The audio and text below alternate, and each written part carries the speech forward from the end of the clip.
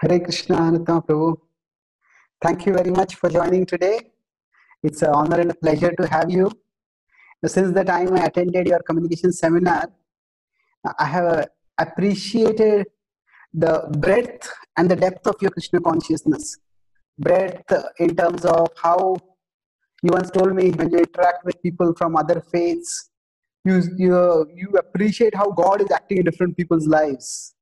So that breadth of your Krishna consciousness as well as the depth in terms of how deeply introspective and humble you are. I remember once you told me that you feel very happy apologizing to others, to devotees for offenses that may have been committed, even by other people, not you.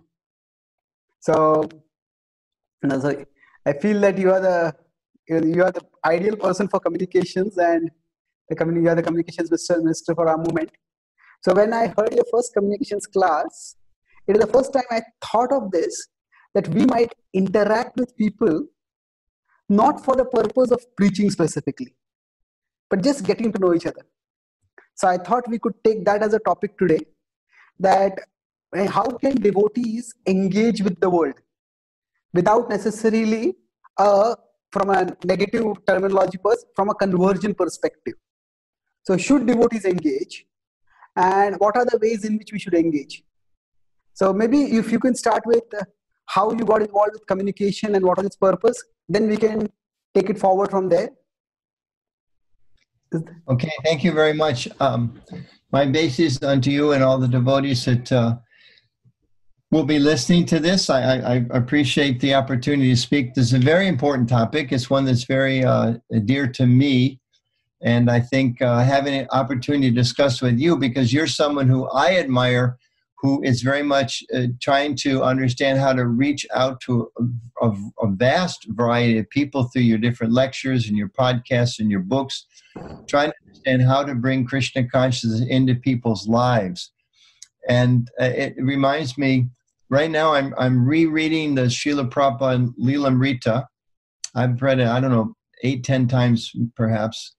And I just read volume 1, and then I finished and I read it all over again. I wanted to read it twice to really kind of meditate on Prabhupada's Leela. And then I'm reading right now volume 2. And one thing that very much strikes me in the context of what we're talking about now is how Prabhupada was so flexible and so intent in trying anything and everything to introduce Krishna consciousness to people. Maybe we can talk about it a little bit later. But I just read yesterday how in the early days, before he even had his place on 26 2nd Avenue, he started a Sanskrit class because some of the young people that were coming were interested in Sanskrit. So Prabhupada found a little blackboard somewhere in this loft where he was staying and started teaching the Sanskrit alphabet because he knew that this is the way they were attracted to Krishna. So that flexibility is an example that I think is there for all of us. And we can talk about different perspectives and angles on that as well. So I'm very honored to be here. I will mention one thing because we happen to be recording this just a couple days after the passing of His Holiness Bhakti Maharaj. And I think it's appropriate that we talk about this at this time because we know Bhakti Maharaj was such a gentleman in that everyone that he interacted with appreciated his qualities as a very nice, friendly, soft-hearted, and saintly person.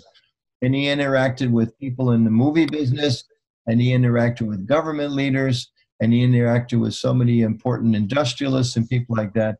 And of course, not all of them were devotees.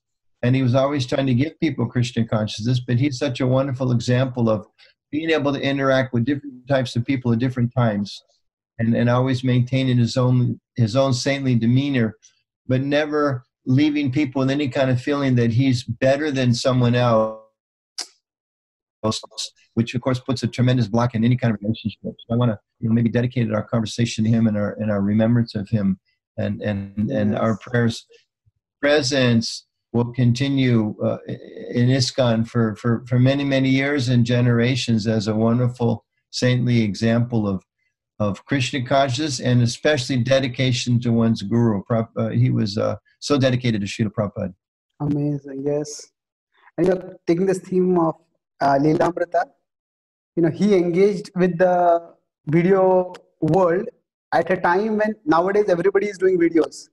But at that time, practically nobody was doing it. So he was a pioneer in that. And he tried to bring the Lilamrita to life.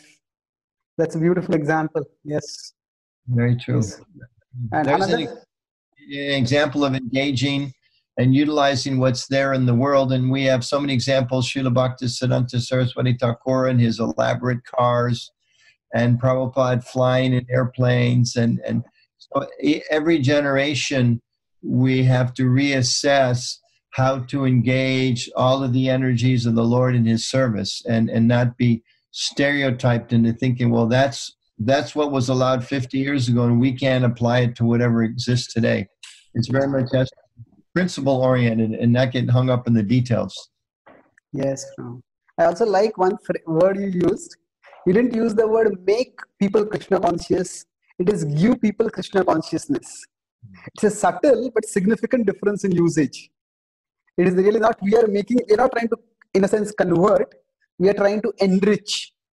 Isn't it? It's a very... And awaken. I think that's something our philosophy has very different from some of the other theistic philosophies, which is we, on the basis of a very deep philosophical analysis, understand that every soul is eternally Krishna conscious. We're just temporarily covered over. So when we're engaging people or introducing Krishna consciousness, it's not like, philosophies have this idea you're lost, and then oh, they're bringing you more light. That's good. We should maybe mention to people that are watching, you're having a bit of a power short. So you've been working with very limited light, so now they're bringing more light. Okay, so actually I'm in Govardhan Eco Village where today the power is not there. So we are just trying to add some power. I'm just using the mobile battery. That's good. That's much better. Is this better? Yeah, it's a little, right there I think is good. It was a little, right there is good. Okay. Yeah. So, yes. Thank you. So we can continue. Yes, thank you very much. So, thank you. Yeah. Just like now, you're in Eco Village, so there's so many wonderful things about the Eco Village, and so many people are coming from all around the world who have over on Eco Village to see a practical application. And at the same time, when the power goes out, you have to do what you can do according to. So, this point you're mentioning about awakening as compared to other theistic philosophies. Yes. What was the point? I'm sorry, I didn't get it. Our philosophy, we understand every living being has an eternal relationship with Krishna. So it's not this idea that I'm connected to Krishna, they're unconnected, and I'm like some special person who's going to give them something. They already have it. They have a relationship with Krishna. And I don't know what the rasa is of other living entities. Maybe there's somebody who's whatever, in a parental rasa with Krishna. Maybe I'm a humble blade of grass when I go back to the spiritual sky. Who knows? So I can't prejudge people or think because they've temporarily forgotten Krishna, I'm so special. What's special is that I've been given the mercy by my guru and the previous acharyas to assist them in helping people reawaken what they already have. Prabhupada said that, I think when he came to Europe or America, I think it was Britain, they asked him, why have you come? He said, I've come to help you remember what you've forgotten. Which is it's beautiful. It's beautiful. It's humble. It's beautiful, and it's the truth according to our Vaishnava teachings. Yeah. And if we remember everyone's a devotee of Krishna, then it takes down so many barriers. It's not so much, a thing of like, okay, we're a Vaishnava and they're a Muslim, or they're a Jew, or they're a Christian, and they're a Jain. But no, we're all devotees of Krishna, so we all have a devotional relation with God. Or I'm black, he's brown, he's white, this is a woman, this is a man. That's our basic teaching. We're not the body. We're all connected to Krishna. And it's not just that we're not the body. Prabhupada would say that's the preliminary thing. I'm not the body. Then next is I'm spirit soul. And next is I'm an eternal servant of Krishna related to him, yes, as is everyone else. People these days are struggling. I don't know if you hear it much in India these days, but a few years ago in the United States, a lot of talk about living holistically. Yes. How do we connect all the broken parts? Well, Krishna conscious philosophy is the ultimate holistic philosophy. We're all part of the supreme whole. Ishavasaminam sarvam. We're all part of the supreme whole. And we're all connected. We've just forgotten. Yeah. So, maybe when you talk about, as you said, awakening people's God consciousness or Krishna consciousness. So, now how do you see communications as a part of that? Would you like to talk about that, or would you like to take this in some other direction? No, I love to talk about communications. That's my service to Prabhupada.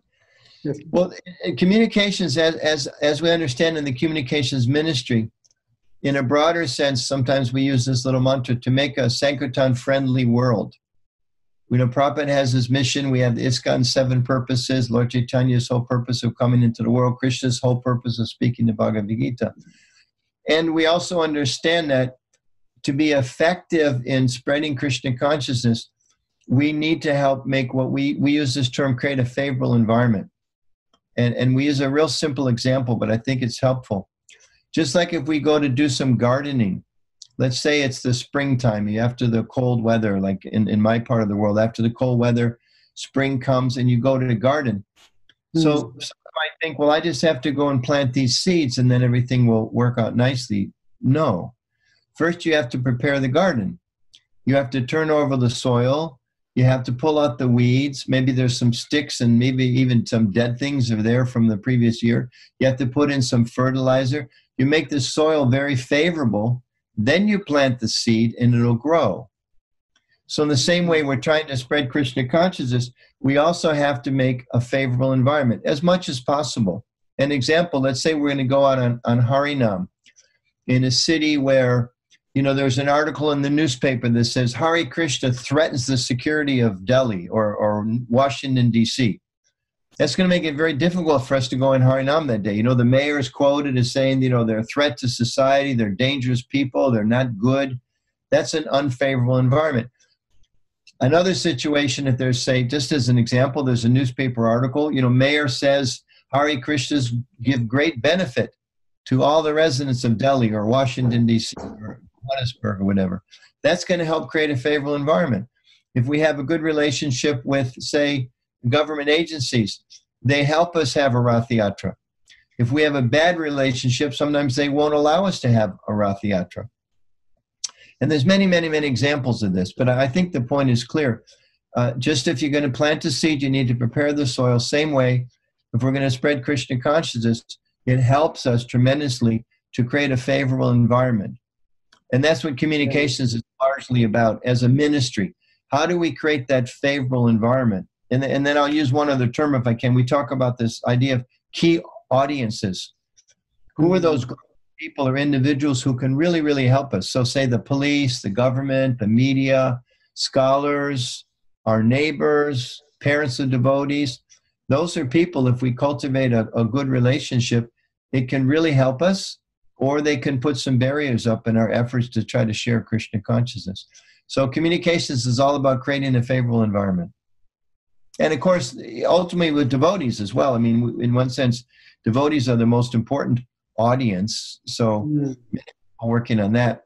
But we also do, say like ISKCON News, it's an effort to help build relationships and information amongst the devotee community itself. But then we also reach out to a lot of others, like I mentioned, police, government, et cetera, that many people really don't emphasize.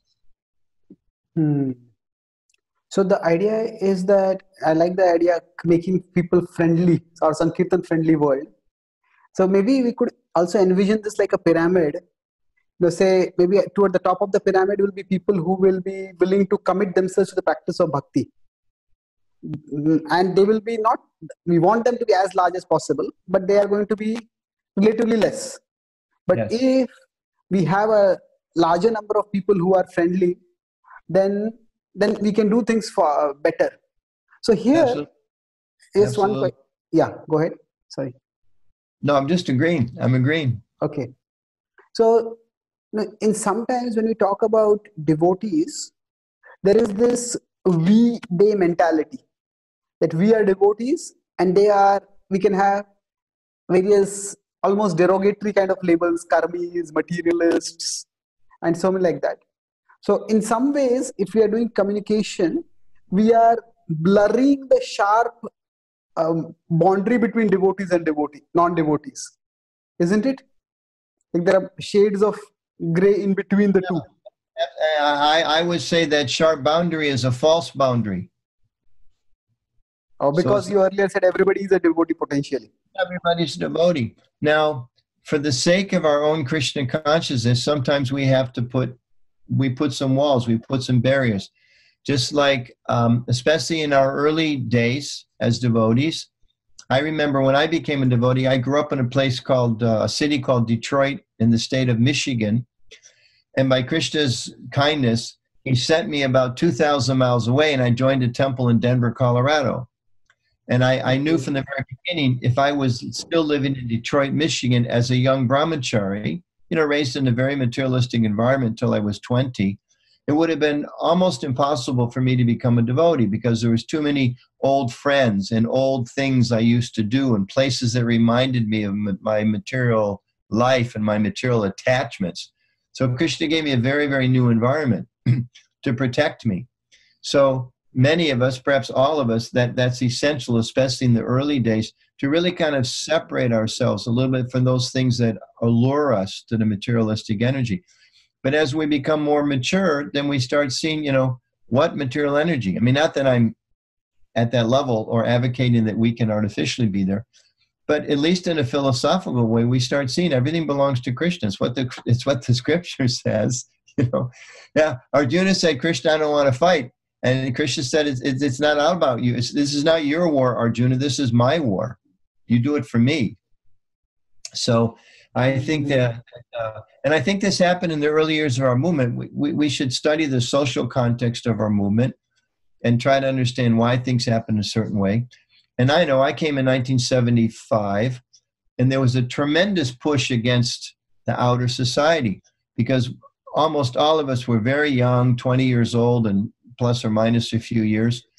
We all had grown up in very materialistic environments, and we had to push away from that.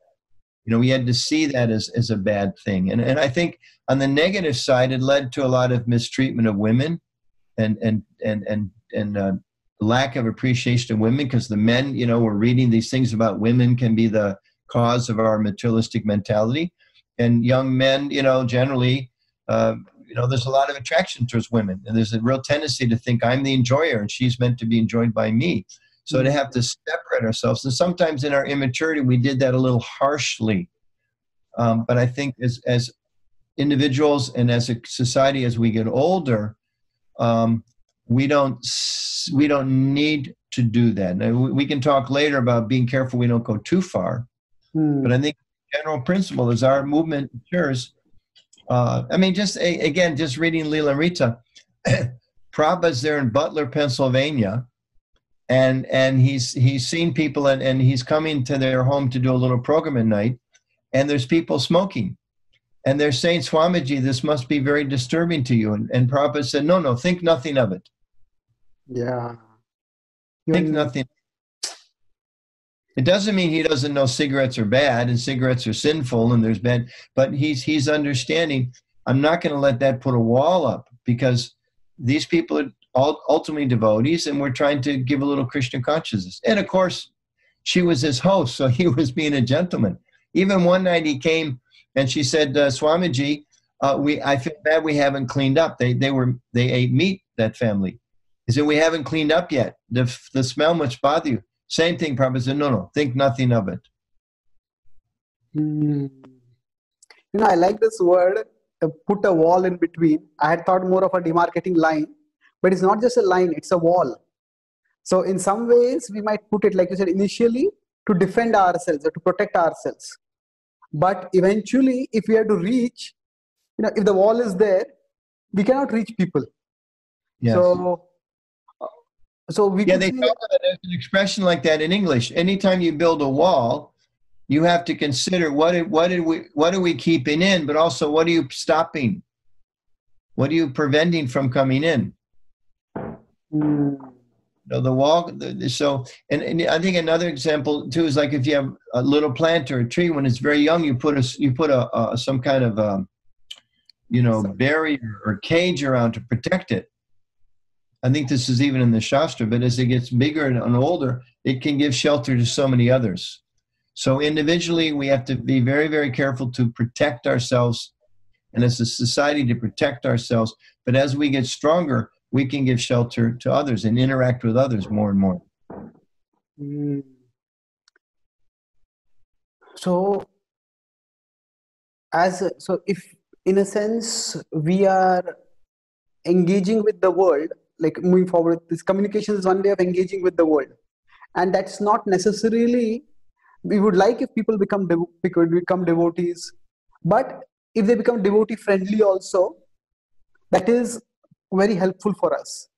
Now when there's a Vida mentality, it often that friendliness, if you don't come in, then it's almost like you are the bad guy, and if you don't come in, almost like we push people away.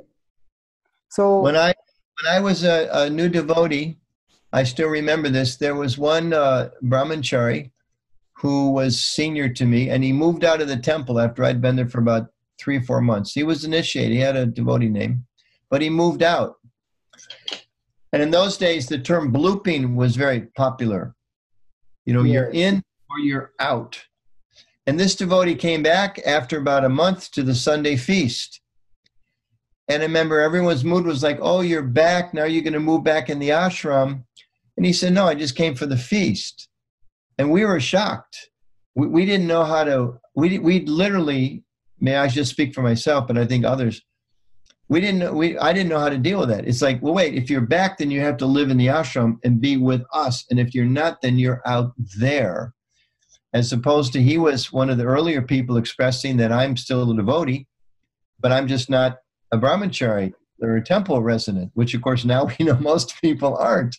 But it's another manifestation of that, of not understanding, the wall, as you said, and where the barriers are. How sometimes you can have barriers. You let in the good, you let out the good, and you have some barrier against the negative, but it doesn't mean you stop everything. Yes. Okay. It's interesting. I had also heard about this. It's almost like the geographical was equated with the transcendental. It's like a temple premises. If you're inside, then you're transcendental. Otherwise, you're not. So, and even in early years, there was a tendency to think, if you were a serious devotee, you were brahmachari. Grahastas were questioned. And if you were a really serious devotee, at least when I first joined, you had to be a book distributor. And if you weren't a book distributor, your integrity, your commitment was questioned. And I think that just comes from a general materialistic perspective of we're always trying to create some kind of hierarchy, ultimately with me at the top, right? Because we don't want Krishna to be at the top. But then again, as we get more mature, and it brings up another story I'll just share, well-known story, I believe. Prabhupada went to Atlanta, and he was speaking to the book distributors, the Sankirtan devotees. And I was a Sankirtan devotee for years as a young devotee. So, I have a great appreciation of that essential service in our movement. And I benefited from being able to do that full time for many years. But these devotees met with Srila Prabhupada. And one devotee asked him, Prabhupada, what pleases you the most? And clearly it was, okay, Guru Maharaj, I'm here. I want you to tell me how wonderful I am. Tell me how special I am. Tell me how special my service is. Tell me book distributors ki jai, just as an example. And Prabhupada answered him as he only Prabhupada was able to do in a very transcendental way. He said, Prabhupada, what service is the most pleases you most? Prabhupada said, when you love Krishna.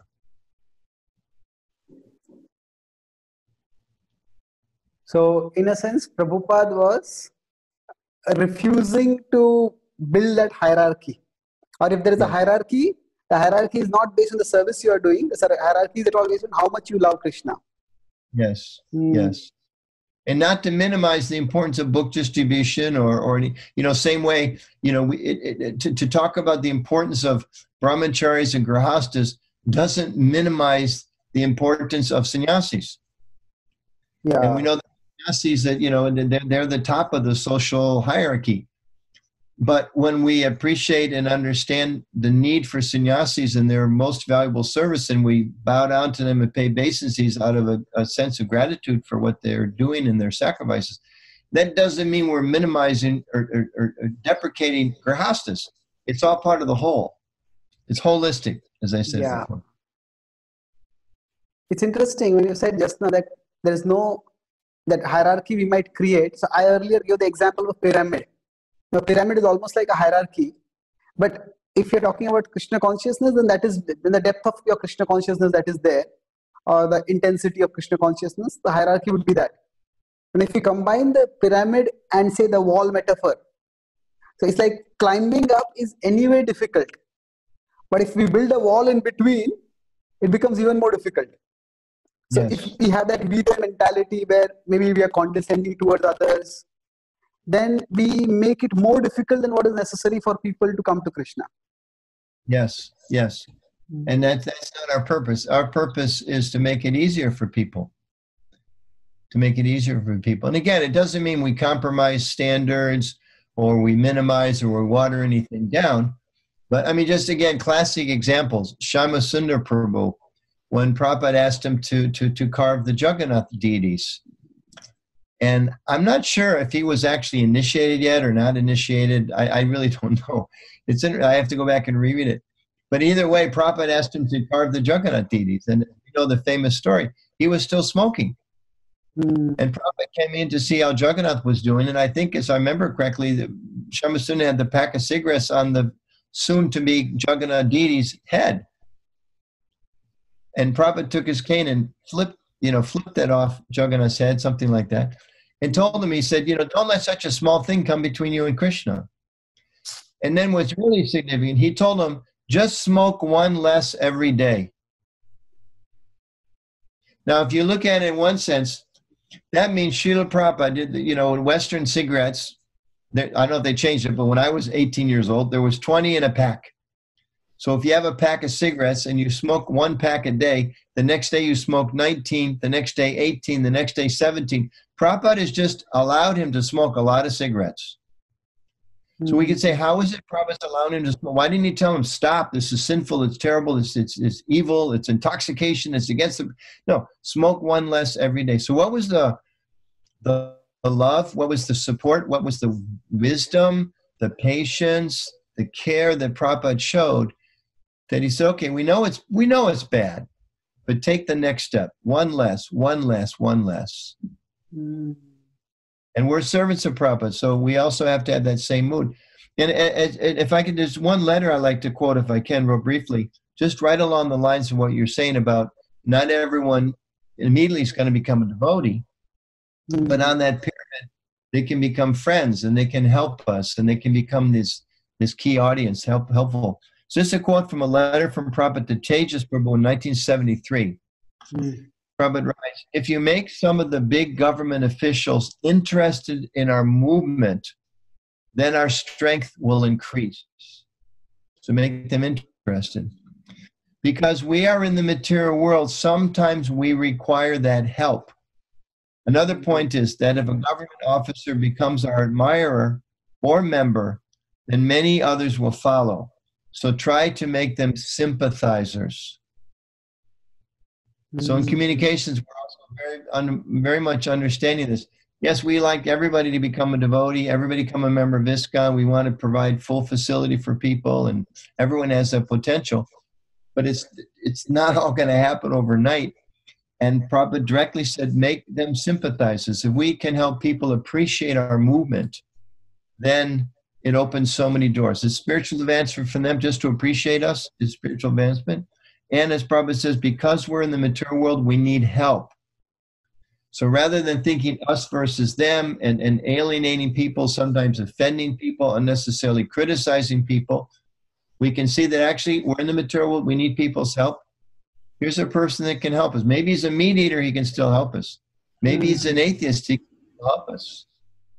Maybe this neighbor is total nonsense, but they can still help us. Or at least they can stop complaining to the police about our morning kirtans if we build a little relationship with them. So those are some of the ways that in the communications ministry, we try to engage with the world. Yeah. So two were interested and sympathizers. It's quite a different paradigm from, like I said, making people devotees. And because if we have this almost 1-0 mentality, so to the extent we try to pull people in, those who don't come in also, it seems, get pulled out, get pushed out. Yes. And then we end up making enemies unnecessarily quite often. Yes, because it's just like, sometimes they talk about in family dynamics, say the father wanted to be a famous football player. And somehow he wasn't successful. So he has a son. So he tries to force his son to be a famous football player. The son wants to play at, the tabla. Okay. The father's not happy with that. No, you can't play tabla. You have to be. And sometimes, people, their lives are ruined because they're forced. And instead of saying, okay, in a Christian conscience example, okay, play the tabla for Krishna or play football for Krishna. In America, there's a young man now who's comes from a devotee family. And last time I heard, he's playing professional football.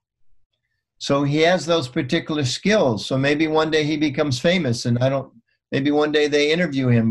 What is it that inspires you? Well, I'm a vegetarian, first of all, the 300-pound vegetarian, and I offer my food to Krishna. And I don't know what he's going to say, but, for somebody to come in and say, no, you have to, shave your head and move in the ashram, be a brahmachari. No, that's not what he's meant to do.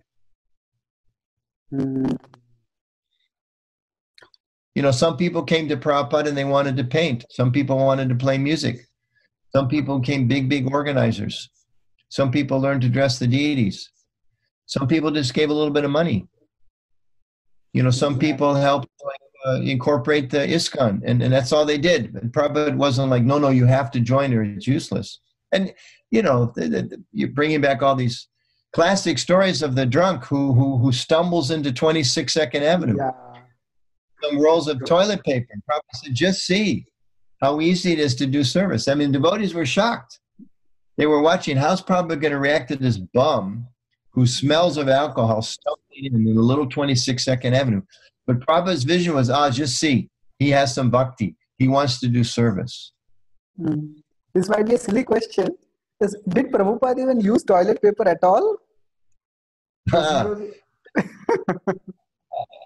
I don't know that question. You'll have to ask Harisori Prabhu. I don't know. Yeah. But either way, for Westerners coming, something they had in the bathroom, the toilet area, because they wouldn't know what a lota filled with water was. Yeah, that's true. Oh, yeah, that's a good point. So just this thing about Prabhupada in the early days. Yeah. It was the public toilet in the back of the little temple room there. Yeah, I remember. I seen the 26 Second Avenue. I've seen that. Yeah. Yeah, little. I had a discussion with Kalakant Prabhu a month ago, and he made a very interesting point. He said ISKCON in the 60s and ISKCON in the 70s was quite different. And he says that we in our movement have standardized ISKCON of the 70s. But whereas in Krishna House, he says we are trying to recreate the mood of the 60s. And he said in the 60s, it was a more of family atmosphere.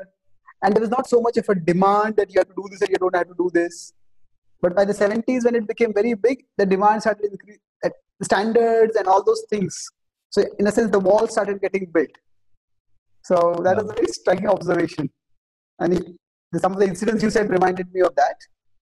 Yeah, and I would just add to that, I think that we should look and see what were the things we did very well in the 60s and keep those alive, and what were the things we didn't do very well. And what were the things that we did well in the 70s and keep those, and what were the things we didn't do very well. I mean, Krishna consciousness is very a culture of self-reflection, self-improvement, self-critique, community critique. And in a broader scale, this is something else in communication I think it's very important, that healthy people are open to see how they can improve. People that aren't so psychologically or spiritually healthy, very difficult for them to take feedback because they're very weak, perhaps. Insecure. And I think as a, yeah, insecure, and or maybe they're just, they're not trained to do it. There may be people that are very secure people, but they're not trained to take feedback. But I think when we, as individuals and as a temple and as an international movement, when we take feedback from people, and sometimes that can be rather harsh, which is one of the things that happens when you engage with people. They're going to point out to you, what are you doing well? What are you doing wrong? What do they like about what you're doing? What do they not like about what you're doing? And we need to be strong enough to be able to say, you're right, we're not doing that very well. And take that as impetus. I mean, again, rereading the Lilamrita, Prabhupada had two people. I'm trying to remember who they were. One was a military man, and someone else, an admirer of someone who was reading Bhagavad-Gīta, suggested to Prabhupada, you should write books. I think maybe one was a librarian, and then the other was a military man. And Prabhupada said he took that as Krishna speaking to him. So Prabhupada wasn't like, wait, I'm a sannyasi, a renounced person, advanced Vaishnava. Who are you? Are you just some little librarian? I think maybe the librarian was a woman. I'm not sure. You can't give me instructions. You're a military man. What do you know? Prabhupada was like, oh, here's some good ideas I can use for Krishna. And that's, that was the impetus that the Lord used to have him write so many books. Amazing. I never thought of that incident in these terms. So that if we have walls, then it's almost like we are not going to take anything from them. The whole idea is we have to give them. And then they only have to come our way. So we will, so that's the interesting aspect that, and if people see that we are able to take feedback, that also makes them a little more appreciate us for being humble, and that also creates a friendly attitude.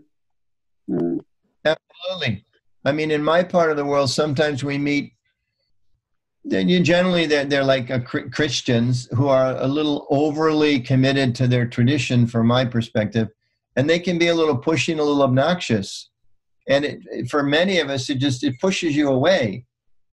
Whether someone comes up and says, I'm a Christian, what are you doing? Tell me about what you're doing. Let me share what I'm doing. We can have I can learn from them. I can learn from them. Yeah, and I think that as a mature organization, we can be deeply rooted in our conviction about Krishna, Lord Chaitanya, and Prabhupada, Vaishnava culture, and all of our practices, and at the same time be open to the fact, like you just mentioned, in the 70s, maybe we swung too far in the 70s. Maybe we're swinging too far right now in some way. Maybe this or that. To be self-critical and always open, how can we do better? And always remember, we're imperfect beings, and we're always wanting to learn better. Even in our philosophy, when it's described, Prabhupada says, it's not like we'll even ever know everything about Krishna. There's always more to learn about Krishna. Eternally, he's infinite. What to speak of now? Just trying to figure out how to live in this world. So much more we can learn. So we're just talking about, say, how to avoid breaking the wall. I thought three things you discussed till now. One is understand that they're potentially already devotees. It's not that they're non-devotees. Yeah, at least at a philosophical level, you understand that. Then second thing you mentioned is that there are multiple ways in which they can be engaged. So rather than thinking this is what they have to do, maybe they can be engaged where they are. And third thing is we can learn also from them. So this is, yes. So then by all this, we are creating as you said, a friendly environment. Now going back to just that pyramid and wall thing. So one is that, say, we lower the wall, if it's like a movable wall, something like that, so that there can be flow. So is there, how much, if you go to, how much do we engage with the world? There is, for example, now, earlier you mentioned that if somebody just became a householder, they were considered almost to be like having left the movement. Now, if I consider fallen, yeah, fall down. Yeah. So now, fall down. Say now, if say some devotees, say we speak to devotees in India, we have got good outreach programs in top colleges. So then there are some students who are very passionate about their engineering, about their studies. Now, they would probably in future become big scientists and researchers and stuff like that. And sometimes when we become Krishna conscious, the idea is that, okay, you do good studies, you get good marks, but focus your energy primarily on your Krishna consciousness, on practicing it, on sharing it. So if we consider from the level of engagement with the world, say if a devotee has a passion for their profession, so would that, now if that profession is, say if somebody is in music and they can do music for Krishna, it's easier. But if the profession doesn't have any directly connected with Krishna, then how much is like a passionate engagement with one's profession? Now I'm not using the word passion here in the sense of the mode of passion, but passion more in the sense of a great drive or great attraction. So is this When I was the same track? Or I'm going off a different track now? No, it's very good. When I was a new devotee in Denver, Colorado, I remember some man came to the temple and he really wanted to be a devotee. And he was a concert pianist. He played piano. Okay. And a typical engagement for new devotees and for us in those days especially was you were asked to wash pots. There were always so many pots to wash. Big Sunday feasts and so many offerings a day. So you had to wash pots. So washing pots meant you put your hands in hot water. Sometimes there's knives. Sometimes your fingers get hit by a pot, this and that. And for a concert pianist to ask him to take his hands and put them at risk was very foolish. And as I remember it, that was a huge block for him. And he pretty much went away because we had this idea, a new devotee, you have to wash pots. When I was new, I had to wash pots. You're new, you have to wash pots. Mm.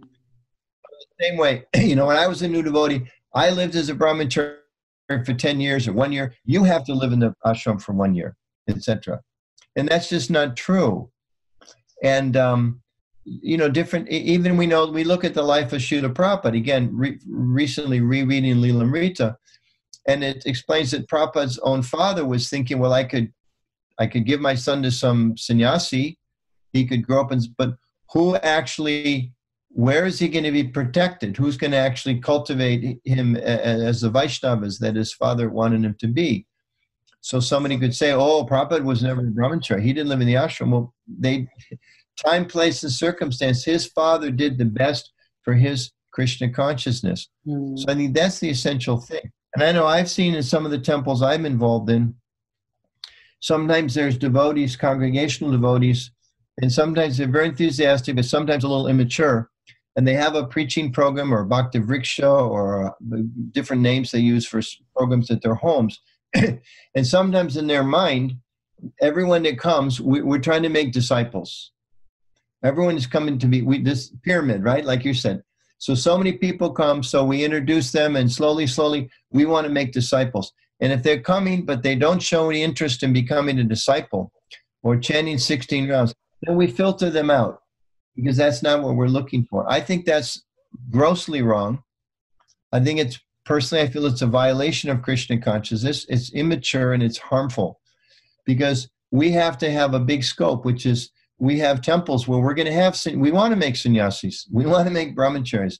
We want to make temple residents. We want to make people that if they're not full-time, they give 50% or 75% of their income to the temple that come every single morning. We want that class of commitment, but not everyone's going to do it, especially in the beginning. And most people are going to be one step at a time. So we have to create an environment that everyone feels welcome and everyone can make progress. We should, a little bit of like they talk about being in the stretch zone. We want people in the stretch zone. But if we put so much pressure on people, as you said, they'll leave. And there's even a letter like that from Prabhupada in the early days. He said, when new people come, they shouldn't be pushed prematurely and enter the temples because if you do, they'll leave. Prabhupada also said, just as you said a few moments ago. Oh. This brings one point that there is standardization and there is, we could say, individualization. So that this is the standard thing you have to do as a devotee, but people are individuals. So is standardization at one level a result of institutionalization? Or especially when an institution becomes big, we will have to create some standards. But how much because in one sense, the we they mentality comes in when you have the standards. You're not following the standards and this person is following the standards. So how much room for individualization can we create? If you look at the first purpose of ISKCON, Prabhupada wrote, it is to systematically propagate Krishna consciousness, right? Systematically propagate spiritual knowledge. He didn't even say... And correct the imbalance of values. Yes. He didn't say to standardize. If you say there's a standard, that implies there's one standard and everything else is, to use your analogy, outside the wall. If you say it's systematic, just like if you go, education is a system. There's a system for kindergartners, is the term they use in America. When they're 4 or 5 years old, they come and they play all day long. That's the system. There's a system for first graders. There's a system for sixth graders. There's different standards at different levels, but it's all part of a system to help people advance. And if you're really smart, like say Radhika Raman Prabhu in America, you know, when he was 12 or something, he went to high school with the 17-year-olds. So the standards were at 12, you should study this, but they advanced him because the system was meant to promote education. And similarly, if someone's a little slow or struggling in a certain area, they put you into a group with younger students because the purpose of the system is to help train you, not to force you into some standard. Frankly, it's impersonal and ignores the fact we're all humans. And, you know, all of us, like, you know, I'm pretty good about certain things. There's other things I'm not good at all. And Prabhu, Chaitanya Prabhu, maybe you have the same thing. There's certain things maybe you're really good at, some things you're not good at all. You know, if someone comes in and says, here's the standard, you know, Anuttama, you have to be able to climb a tree in a minute and a half. Well, sorry, I can't do that. You know, I don't have that ability. I used to be able to stay up all night long for Rathayatra events and things like that. But these days I got to go home and go to sleep. I don't have that capacity anymore. I never thought of this very clear difference between systematic and standardized. So systematic means basically it's like there are paths. We could continue the pyramid example. We could say there are different paths to go up the pyramid. And there is a system. Okay, if you take this path, you might go a little slowly, and this is what you'll encounter. You take this path, you'll go this way up. So it's systematic, but it is not standardized. And you know, in Leela, the goal of a guru or an elder or a parent or a preacher or a leader is to try to help people work their way up, you know, according to what they can do, and not force that, but to see what everybody, you know, what are the unique talents and abilities that everyone has, and help them. I just read a purport this morning. I gave class for the devotees in at the Krishna House, and it was about sati, and sati at the Daksha Yajna, and it's Prabhupada it's 4:4:12. Prabhupada talks about an advanced person sees the good qualities in others; they don't see the bad. So in a similar way, I think an advanced person, and then those of us that aren't advanced, but we're trying to act like that to please our gurus, please Prabhupada, we see the potential in people. We fan the spark, as we used to say so many times, and wherever somebody's inclined, we encourage that, and we don't focus on the negative. So let's say there's a police officer that's very enthusiastic to help us, you know, get permits because he thinks we're nice people, but he's an atheist and he's a meat eater. Okay, gradually maybe we can help him get over that, but we don't reject him. We engage him. We take his help. We appreciate that. You know, this just struck me when you're talking about police officer. If you look at Prabhupada's conversations with VIPs, Prabhupada has robust intellectual exchanges, but I think Prabhupada is never demanding any lifestyle changes from them. Prabhupada even doesn't even like tell, if he meets Arnold Toynbee or somebody like that, he's not telling him to chant Hare Krishna or do this or don't do this. So Prabhupada is also multifaceted in the way he approached different people. Yes, yes. And another story comes to my mind with Sri Nanda Maharaj talks about how and I'm just going to have the basic flow. I may not have the details, but he was with Prabhupada, and he drank some water, or took a little prasadam, something, just popped in, and then Prabhupada chastised him because he didn't immediately go and wash his hands. And then a little later, there were more people in the room, and they served some prasadam out. And Ridananda Maharaj was thinking, okay, I've heard from my guru. These people have to wash their hands. So he went to get like a pitcher and something, somehow to help them. And Prabhupada chastised him again. Why are you making so much trouble? Amazing. So I think he was thinking, this is the standard, but no, what's the system?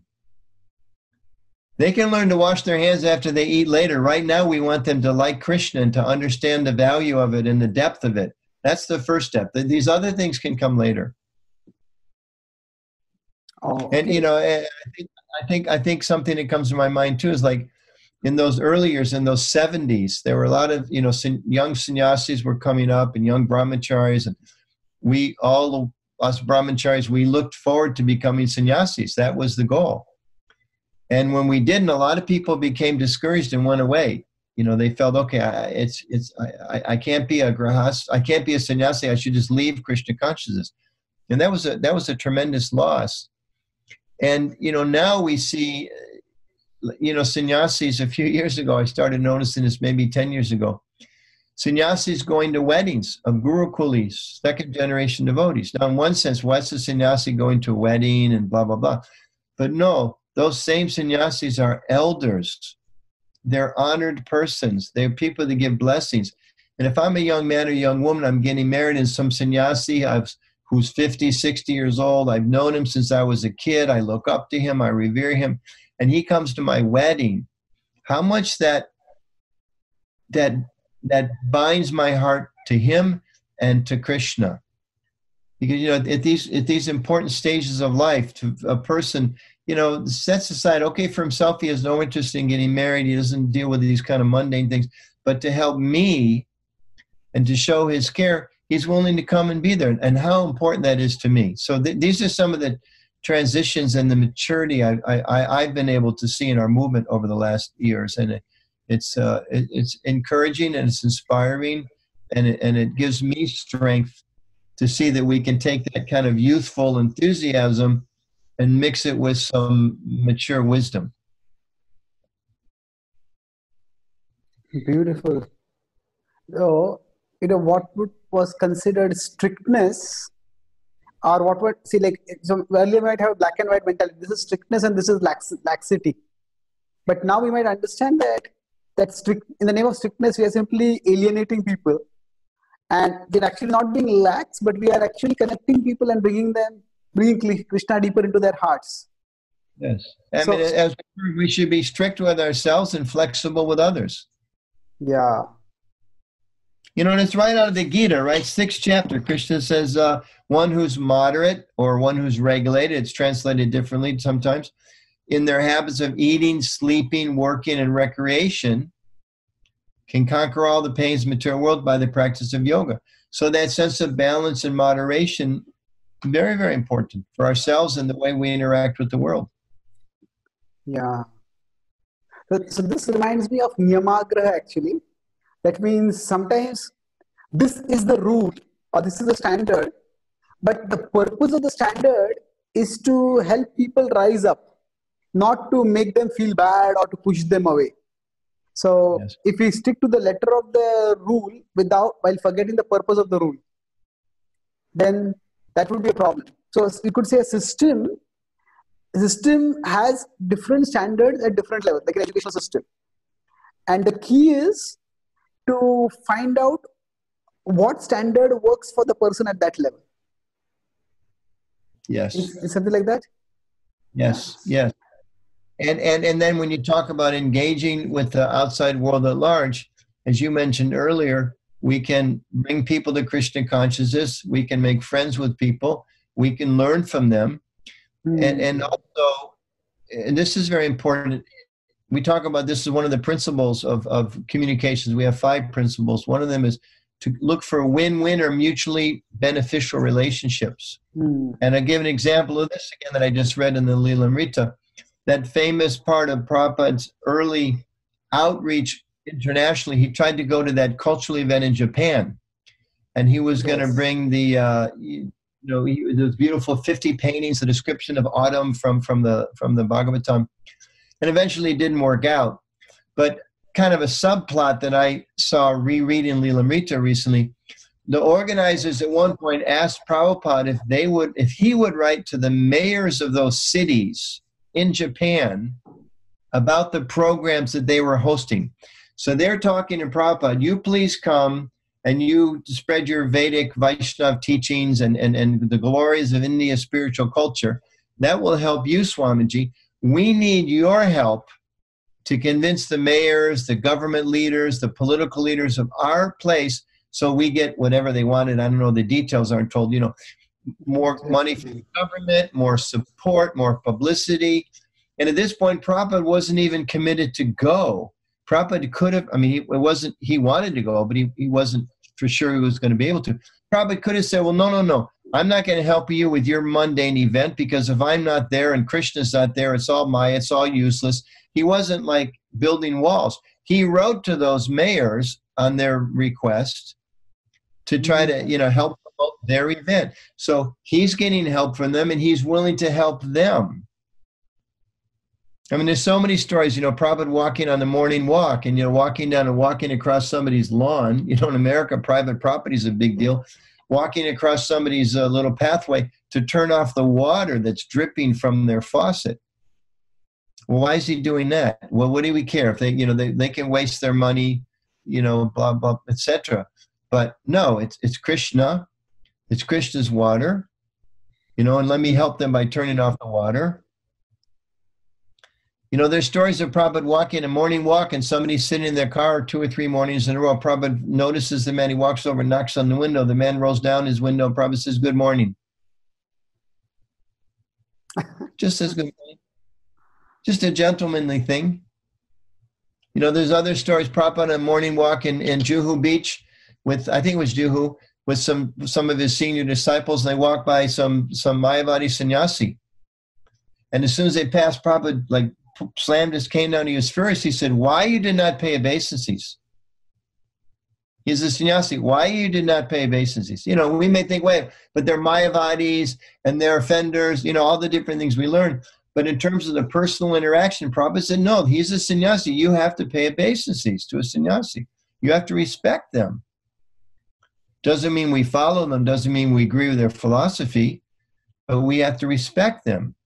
So in the same way, the police, the government people, the neighbors, making friends with people, trying to gradually introduce Krishna to them or trying to, have a favorable environment so they don't complain about the noise or, maybe they allow, like in Washington, D.C., where I live, the temple president, Ananda Vrindavan Dasi, she's cultivated very nice relationships with the other religious communities.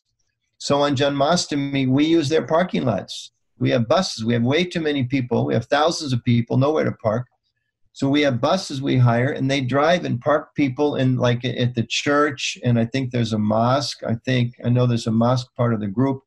There's a Catholic church, a Protestant church, maybe a synagogue. I'm not sure the mix. And we help each other.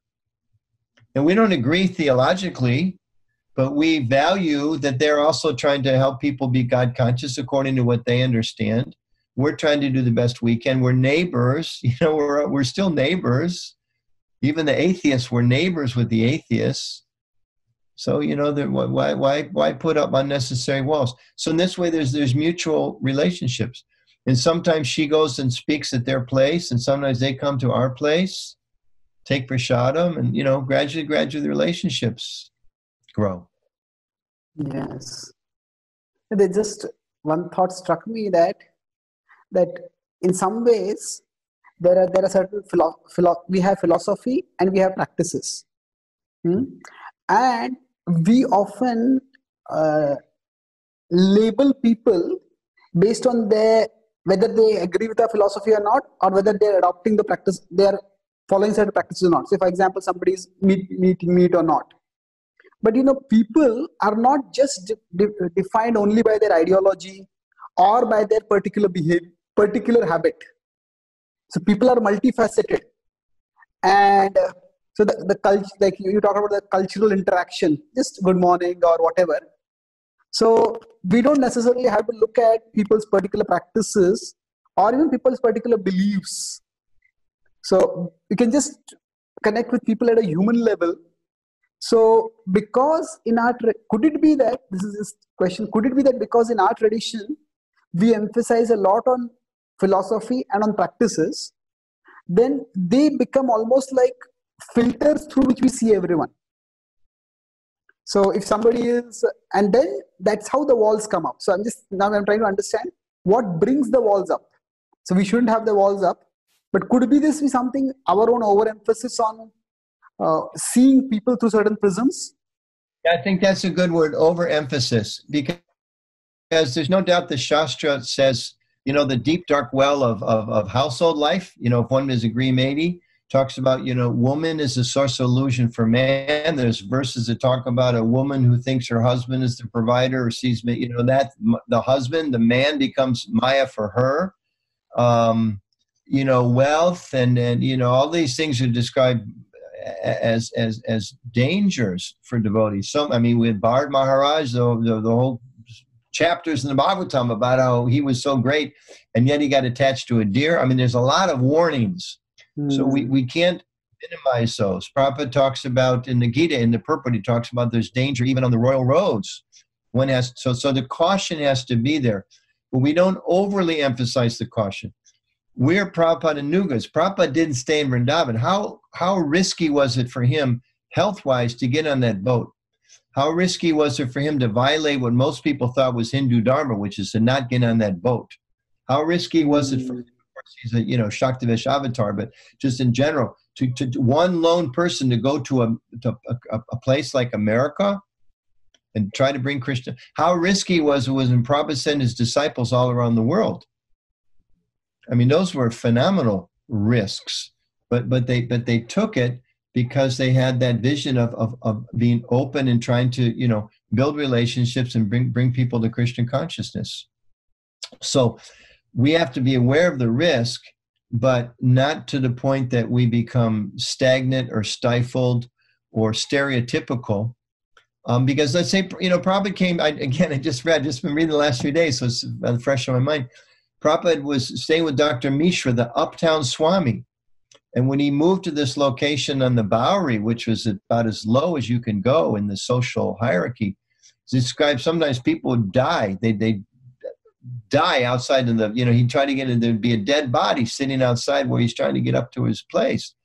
And a different type of people came there, the younger people, artists and musicians. And the older people, the kind of stuffy people, they were a little less comfortable. They stopped coming. But Prabhupada didn't say, no, I don't want to talk to hippies. I don't want to talk to young people. I don't want to talk to people that take drugs. I don't want to talk to people that have illicit relationships. I want to talk to anybody who wants to hear about Krishna and anyone who's willing to help about Krishna. To help Krishna, to help me in my service to Krishna. So there's this openness of trying to, like you gave the pyramid, we want to help everyone come up, but we don't force people. We appreciate people. It's like a book distributor. Again, I remember, in my early years, and lately it's changed, and I fall at the feet of all the book distributors, especially Vaishnavas Prabhu, for what he's done for cultural transformation, and Vijay Prabhu and others. We were kind of pushed, if somebody wants to give you $5, you should push them for 10. Try to get them to give as much as they possibly can. And we made a lot of enemies. We made it because it was like, I'm determining how much this person should give to Krishna. Rather than inspire them, I'm trying to force them. And it made a lot of enemies. And I know these days, Vaishnavas Prabhu and the book distributing ministries, they teach devotees, no. First, you just want to be grateful to people. And then they just touch the book. So that kind of spirit of giving and openness and gratitude and appreciation. And when you have that, people automatically, they give you $10 or $20 or something else. Or if they don't, next time they think like, wow, those were such nice people. Next time I see them, I have to get one of those books. And planting that desire is at least as important as whether or not they take that book. Because in my day, many times people would buy a book. I don't think this ever happened in India, but in America, it happened in that spirit of the 70s. They would buy a book, walk down the hallway in the airport and rip that book into shreds because we had been so pushy, and at least me, maybe nobody else did, but I did it a few times. I had been so pushy and frankly obnoxious in the way we dealt with them. They were angry and frustrated and then went away bitter against Krishna. So, okay, we were young, we were immature, we were trying. There was benefit. A lot of books went out. We can't look back and say that was a useless era. Not at all. That was very important. A lot of wonderful things happened. Many, many people came. A lot of those people that were offended, later on, they got over it. It wasn't like, shut the walls down. But looking back, we should learn from those shortcomings. Mm-hmm. And we should be more mature. Like the father, he forces his one son to play tabla. Maybe the second time around he realizes, okay, this son wants to play violin, let him play violin. But let me help the best violin player. And as devotees, let me help him play violin for Krishna. Yes. You mentioned out of your humility certain extreme things which maybe you did in the earlier years. I think about it also even now. If I hear some of the talks I gave about 10, 15 years ago, there are so many times I wince when I hear some points. How could I have been so judgmental, such generalizations, such blanket criticisms? So is it almost like a universal phase in the growth of a spiritualist that initially we will be somewhat judgmental and then we will... So like earlier we talked about building the walls. So is it that everybody will go through that phase of being a little judgmental, alienating, and then maturing? I'm not such a scholar of these things, but I think so. I'm sure it's there in the Shastra. I'm sure that's just a symptom. I mean, Kanishta he only sees Krishna in the temple. He doesn't appreciate devotees. And then at the highest stage, of course, we can't imitate this. And what I'm talking about is not trying to be a pseudo Uttamadhikari. But in the advanced stage, one starts seeing everybody's connected with Krishna. And therefore, we're reconnecting people. I was thinking, I just have the ISKCON interfaith statement here, which is online. Everyone, if you haven't read this, I really encourage devotees to take a look. You can just look that up, just Google ISKCON interfaith statement. And it talks about the broad-mindedness that we should have in relationship with people of other traditions. And there's a couple quotes here that are referenced here. This is Bhaktivinoda Thakur. It is not proper to constantly propagate the controversial superiority of the teachers of one's own country over those of another country, or faith, you can understand. Although one may, nay, one should, cherish such a belief in order to acquire steadiness in a faith of your own. But no good can be effected to the world by such quarrels. So in the beginning, we have to go very, very, very deep in our own Krishna consciousness. And as I mentioned, like my experience in Detroit, I needed to be separated from that place. But stronger, then I'm not so threatened by those things. So maybe when I'm a young brahmachari, I'm, women and my own desire to exploit women is a big problem for me. I got to keep away from women. But when I'm a mature sannyasi within the proper etiquette, I can go to people's homes and I can appreciate, thank you, Mataji, for cooking, and how are you and Prabhu doing together? And, show me the new baby, whatever.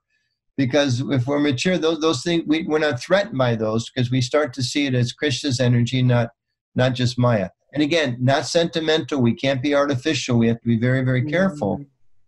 But to find that balance. Yeah, this is beautiful. That you started with there is precaution and there are risks. So in a sense, maturity means to know when we should be cautious and when we should be taking risks.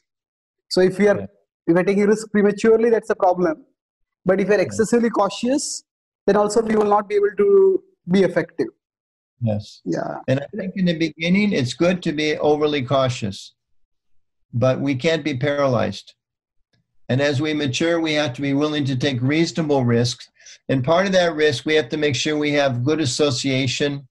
We have to make sure we're deeply rooted in Krishna consciousness. We have to watch out for the warning signs. If I start, even as a preacher, I go to someone's home and I start thinking, wow, you know, this is a beautiful home. Maybe I should have a house like this. Prabhupada mentions that if a sannyasi thinks like that, he's immediately fallen.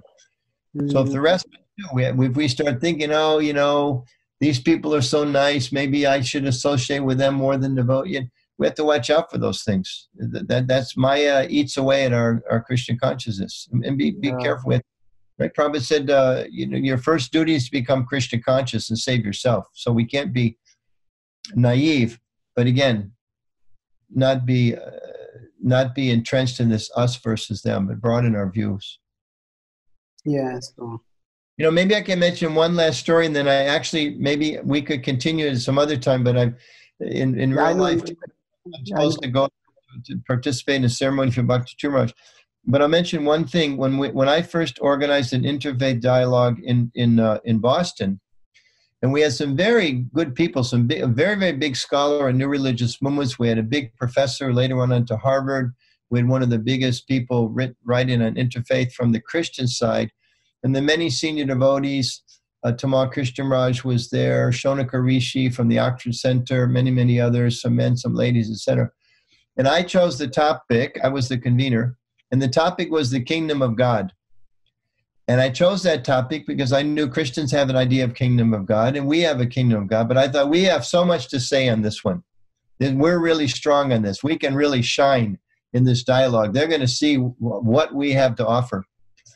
And it was a 2 or 3 day event, and maybe halfway through it, at one point, one of the people there said, why don't we go around and talk about our own experience or thoughts about kingdom of God in our tradition and how it inspires us. And, you know, devotees were talking about it's so lovely because Krishna's there in Vrindavan, and he plays a flute and he plays with the cows. And, you know, and the Krishnas didn't have much to say, frankly.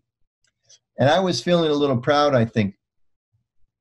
And it got to one scholar, Larry Shin, who's did a lot of writing, a lot of studying about ISKCON. He's a Methodist minister, also a PhD. And he said something to this effect. He said, you know, in my tradition, it doesn't really talk that much about the kingdom of God. But what it teaches me is I should try to help manifest the kingdom of God in this world. I should try to be a good Christian. I should try to help my fellow Christian. I should try to help my neighbor. I should try to learn to serve others. I should try to alleviate the pain in this world. And this was like 1996 or so. This was right when ISKCON was becoming aware of the history of child abuse. There was a lot of social upheaval, in a sense, in ISKCON about, the new Vrindavan community had been kicked out and was just coming back in. And we were starting to realize that, we didn't have everything figured out. And as this wonderful man, Larry Shin, was speaking, I felt myself shrinking. Because I'm thinking, we have this beautiful philosophy. But then as he's speaking, I'm thinking, how well are we manifesting Vaishnava culture in our communities? I mean, obviously we're doing wonderful things, but there's a lot of room for improvement, especially in those days. How well are we taking care of our families? How well are we taking care of women? How well are we taking care of children? How well are do our neighbors all love us because we're such nice people? Are people appreciating us? Are the government stepping up to help us because we've done such a good job telling them who we are? Are we manifesting what it means to be a Vaishnava the way he's given his life to try to be a good Christian? And then it struck me like, oh my gosh, we have a lot to learn from these people. It's not just about us telling them about Krishna is blue and he plays the flute. That's wonderful. We can share that. That's an amazing revelation given to us. But we have a lot of things to learn from other people. And if we're open to a win-win engagement, and again, it doesn't mean we say, okay, we're going to start eating the bad stuff they eat. No, obviously that's not the point. We can take the things because, look at the Christians, look at Muslims, look at Jews, look at our neighbors, look at, they all have things we can learn. And I think part of being a devotee of Krishna is seeing the Krishnas everywhere. And Krishna speaks to me. As Prabhupada had a military man and a librarian, he said, Krishna spoke through those people to tell them to publish books. We certainly can have neighbors and Christians and the police and the government and scholars and these other people also. In addition to making friends, and some of them may become devotees, but in addition to that, to be able to open to hear from them how we can do better, I think is very much a big part of what it means to be Krishna conscious. Yes, thank you. Maybe I'll just quickly summarize And if I miss out some things, then you can add. So we discussed, eventually, I think our topic morphed into something like going beyond the V-Day mentality, or creating a friendly environment, creating a devotee-friendly environment. So we started by talking about in Lila Amrit, you said Prabhupada was intent as well as flexible in how he was reaching out to people. And then we talked about how there is, initially there was a very strong insider-outsider kind of mentality, and the geographical and transcendental considered equal. So then he said it's not just like a boundary, but a wall. And then that wall will prevent us from sharing Krishna consciousness also. So for that purpose, at one level, we need to protect ourselves. So in that sense, it's required in the initial years of a devotee's life. But eventually, we need to lower the walls. And we discussed overall some ways to, we also used another metaphor of a pyramid. So ways to lower the walls. One way is that we understand that even if people don't become devotees, they can become friends. They can become friendly.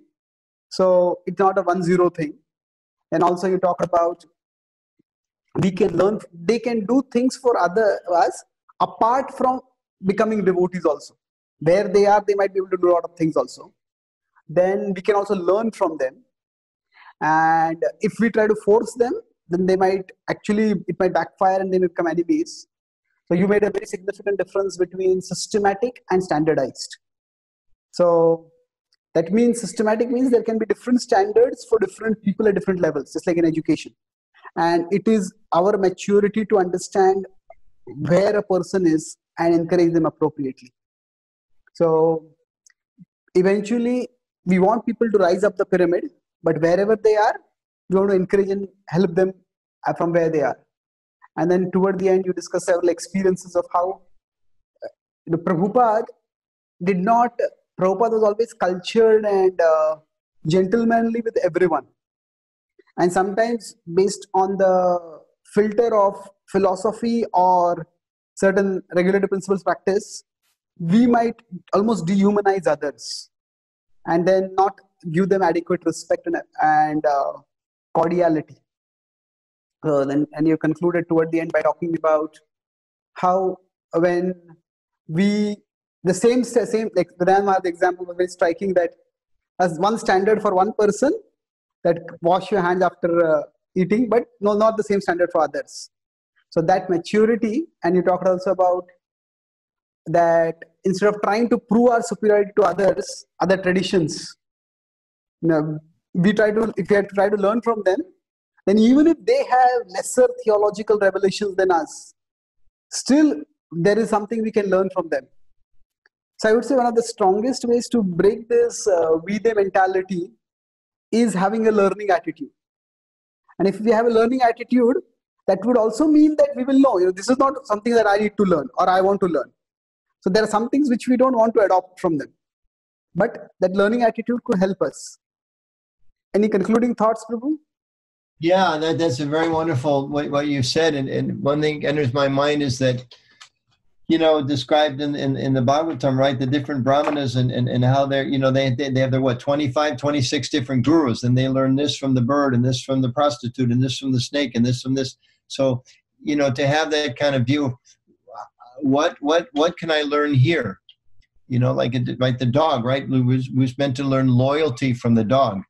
And yesterday I was walking around a pond near my house, and there's a crane, and he stands so stiffly. So, how can I be so fixed in my intention to Krishna? So seeing how everything can remind us, and in what way I think when we become a little more advanced, at least me, because there may be so many people who are already there, but I think we'll wake up every morning really enthusiastic to see in what ways is Krishna going to appear and teach me today.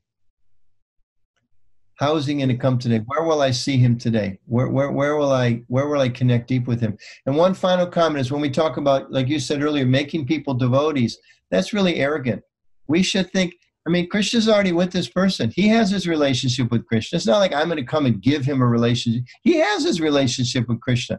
I'm just coming as his humble servant to help him remember, to remember. That's all I'm doing. It's not like I'm some transcendentalist who he's lost in darkness completely, and there's no connection to God, and I'm going to give him God. God's already there.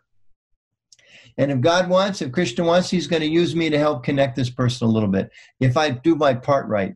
And if my part is angry or arrogant or this or that, I may not be as effective as I could be in helping him reconnect with Krishna. So I should take your leave. Thank you very much for your time and your wonderful association. I look forward to having more discussions with you in future also.